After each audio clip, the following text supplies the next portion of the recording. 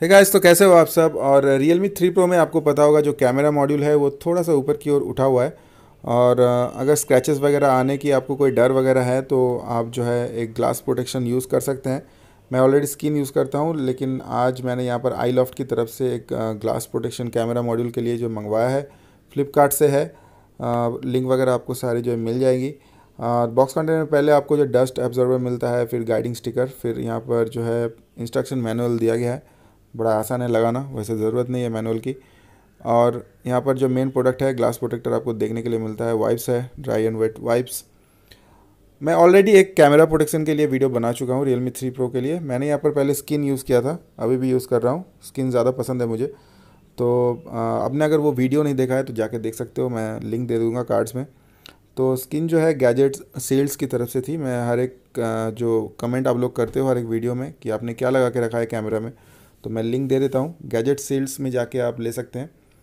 वहाँ पर भी लगभग आपको 150 का जो है यहाँ पर मिल जाएगा, और ये भी लगभग सेम प्राइस का ही है। तो पहले इसे हटाना पड़ेगा, उसके लिए जो ऑयली फिल्म आती है स्किन की उसी का इस्तेमाल करता हूँ मैं। नाखून का इस्तेमाल नहीं करता हूँ ताकि स्क्रैचेस वगैरह ना आए। बड़ी आसानी से निकाल सकते हैं। और जब मैं निकालूंगा यहाँ पर आप देखोगे कि कोई जो है रेसिड्यू वगैरह नहीं रहेगा। और लगभग मैंने यहाँ पर निकाल लिया है और देखोगे कि एकदम बढ़िया है। और अगर पहली बार आए हैं हमारे चैनल पे, Realme के यूज़र हैं, तो इस तरह से सब्सक्राइब कर लीजिए और साथ ही में बेल आइकन को भी दबाना ताकि नोटिफिकेशन सबसे पहले आपको मिले।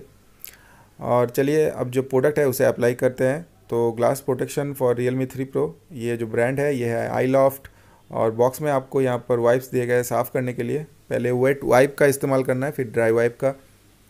और अगर इस्तेमाल नहीं करना चाहते हो तो अगर घर में माइक्रोफाइबर क्लॉथ पड़ी हुई है उसका इस्तेमाल करके साफ़ कर सकते हो। और अगर वाइप को इस्तेमाल कर रहे हो तो एक बात ध्यान में देना कि वाइप को इस्तेमाल करने के बाद जो मटेरियल से वाइप्स बनती है, जो माइक्रो थ्रेड्स होते हैं, वो थ्रेड्स जो है रह जाती है। तो उसके ऊपर अगर ग्लास लगाओगे तो अच्छा नहीं लगेगा। तो उसके लिए जो डस्ट एब्जॉर्बर जो स्टिकर दिया गया है उसका इस्तेमाल करो। डस्ट एब्जॉर्बर स्टिकर से अगर इस्तेमाल करोगे तो माइक्रो थ्रेड या वो जो पार्टिकल्स रहेंगी वो हट जाएगी वहाँ से। तो इसका इस्तेमाल ज़रूर करना।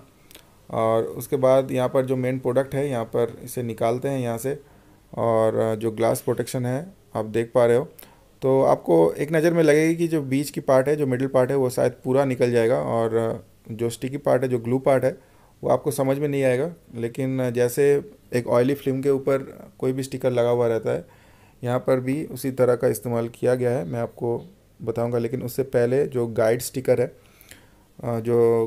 है, उसे हमको निकालना पड़ेगा। क्योंकि हाथ का अगर इस्तेमाल करेंगे तो जैसे वो ग्लास का जो स्टिकी पार्ट है उसे निकालोगे तो आपका फिंगरप्रिंट आ जाएगा लगाने के टाइम। तो गाइड स्टिकर का इस्तेमाल ज़रूर करना है।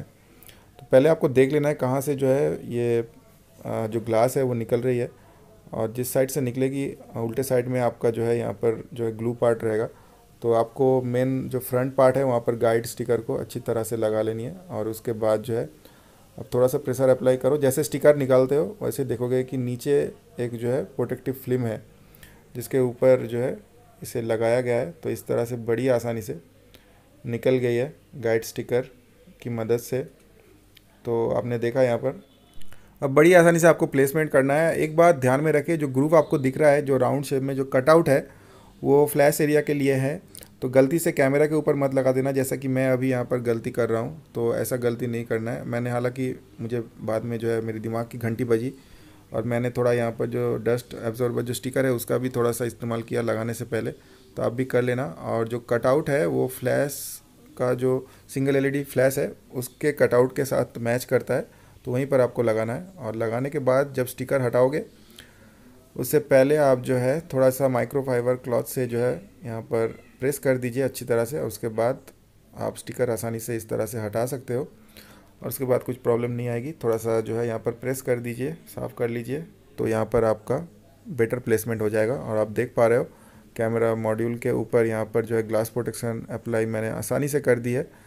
इतना ज़्यादा कुछ कॉम्प्लिकेटेड नहीं है। और उसके बाद थोड़े बहुत पिक्चर्स यहाँ पर क्लिक करके आपको बताएंगे कि यहाँ पर क्योंकि डाउट होता है कि जो फ्लैश एरिया के ऊपर अगर ग्लास प्रोटेक्शन लगाएंगे तो यहाँ पर प्रॉब्लम आ सकती है पिक्चर्स लेने में। तो ऐसा कुछ है नहीं, क्योंकि जो कटआउट है वो अच्छी तरह से नॉर्मल कटआउट है और परफेक्ट कटआउट है। तो मैं यहाँ पर पिक्चर्स क्लिक कर लेता हूँ। फ्लैश ऑन करके मैंने ली है तो आप देखोगे यहाँ पर बढ़िया आ गई है।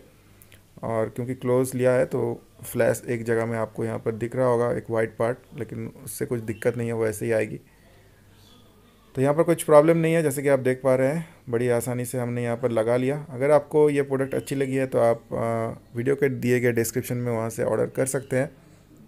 और कैसा लगा आप हमें कमेंट में ज़रूर बताएं। इस वीडियो को एक लाइक करें, हमारे चैनल को सब्सक्राइब करिए। मैं मिलता हूँ आपसे नेक्स्ट वाले वीडियो में, तब तक देखते रहिए।